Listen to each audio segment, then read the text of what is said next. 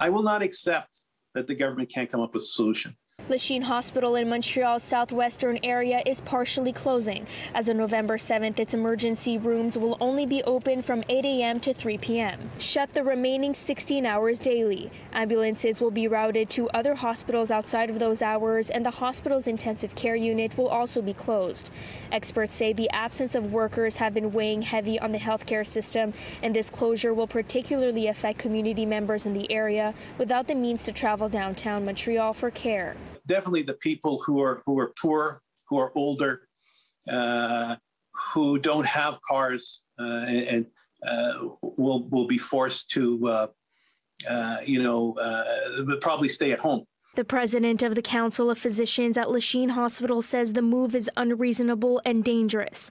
People's lives could be at risk as a result. As they come in through the door at 4 o'clock with a heart attack, we'll sort of pack them up and ship them to another center. Is totally unacceptable, because we know when people are critically ill, they need to be treated quickly and rapidly, and with medications. I don't want to see a bad outcome for any patient, for anybody's family member. He's calling on the Quebec government and the McGill University Health Centre in charge of the hospital to act to maintain essential services. In a statement to City News, the MUHC says the Lachine Hospital, which has already suffered from a precarious workforce for several years, is now facing a critical shortage of nurses and respiratory therapists.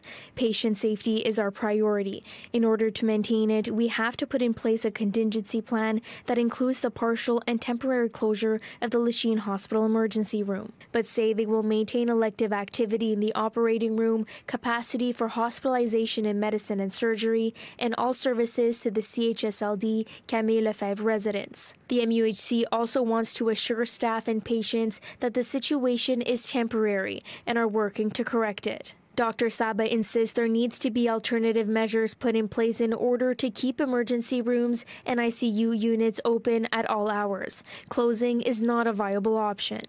And they say there are no inhalation therapists, respiratory therapists. There are doctors in our emergency room who are willing to do rapid training, kind of like medic training in the Army, to come and help in terms of respiratory. Many of these can intubate. In Montreal, Brittany Henriques, City News.